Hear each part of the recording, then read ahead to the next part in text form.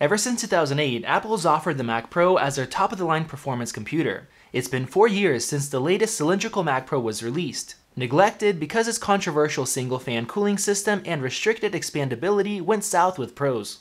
Apple has already confirmed a major refresh of the Mac Pro coming in 2018, but little is known about the next generation desktop, which will likely require users to buy a display separately. If you want one as good as the recent 5K iMacs, it's going to cost upwards of $1,300 just for the screen alone. Now comes Apple's brand new iMac Pro, due to release in December. With technology advancing faster than ever before, Apple is finally able to equip an all-in-one iMac with some of the best computer components available, impressing with the ability to fit in such a small, impressive design. The most controversial piece of the equation with the iMac Pro is the price. Starting at $5,000 for the base model, it's definitely not cheap.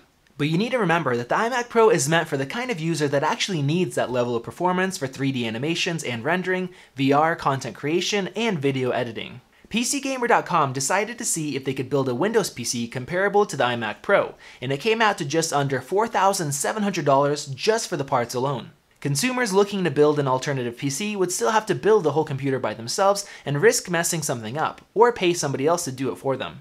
We've built many computers ourselves, and the process rarely goes without issues. There could be hours of troubleshooting and many cases of components arriving completely dead. And even then, it's still a Windows PC or a Linux box, not a Mac. With iMac Pro, everything should work exactly as intended, right out of the box, complete with macOS. And if it doesn't, Apple includes a 1-year warranty with some of the best support around. Now let's move on to what makes the iMac Pro the beast that it is. First off, the included display is one of the best available on the market. With a 5K resolution and a P3 wide color gamut, it's truly awe-inspiring. This is the first time an iMac will get a processor with more than 4 cores. In fact, the base model comes with an 8-core Intel Xeon processor. You can even configure it to an absolutely insane 18 cores, and the new Xeon line of processors can turbo boost up to 4.5 GHz. Turbo boost means that whenever thermal temperatures are down, the processor will actually overclock itself and push out more performance than rated.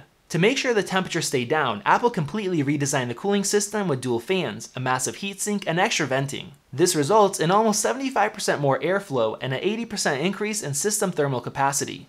This lets the iMac Pro handle 500 watts of power, 67% more than the previous iMac. The iMac Pro gets a top-of-the-line Radeon Pro Vega GPU, which is over 3 times faster than any previous iMac GPU, with up to 11 teraflops of single precision performance and 16 gigabytes of HBM2 video memory that boasts 400 gigabytes per second transfer speeds. HBM2 is the latest tech in the video memory realm. It's still very expensive, and only a select few AMD video cards have adopted it. The base iMac Pro comes with 4 times more RAM than the latest base iMac, and it boasts faster speeds as well.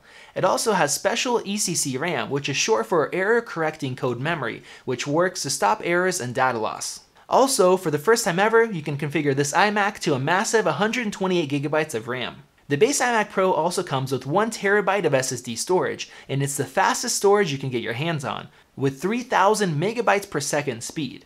For comparison, a regular SSD drive comes in at only 500 megabytes per second. The previous iMac was able to get this 1 terabyte SSD, but for an extra $700 over the 1 terabyte Fusion drive. And for the first time ever, you can configure it to a 4 terabyte SSD on an iMac Pro. Now let's talk about the ports. The iMac Pro comes with 4 Thunderbolt 3 ports. That's double the amount of the previous iMac, which was able to either connect one 5K display or 2 4K displays on the side. With iMac Pro, you can now connect 2 5K displays or 4 4K displays.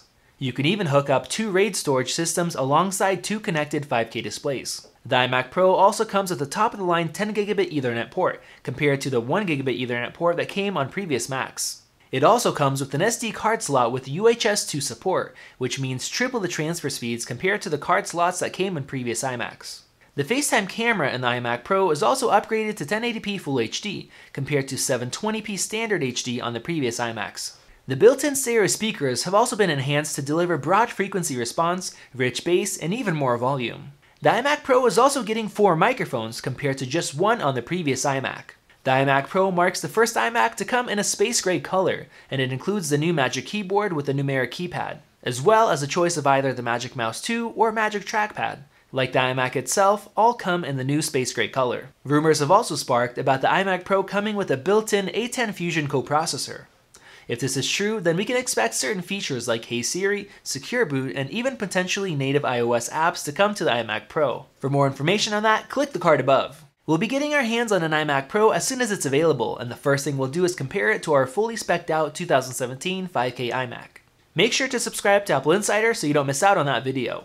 Let us know which features excite you the most about the upcoming iMac Pro in the comment section below. If you enjoyed this video, like it and hit that subscribe button. Also, check out our price guide, which makes it extremely easy to find the best deals on Apple products updated daily. Be sure to follow us on social media, and we'll see you in the next video.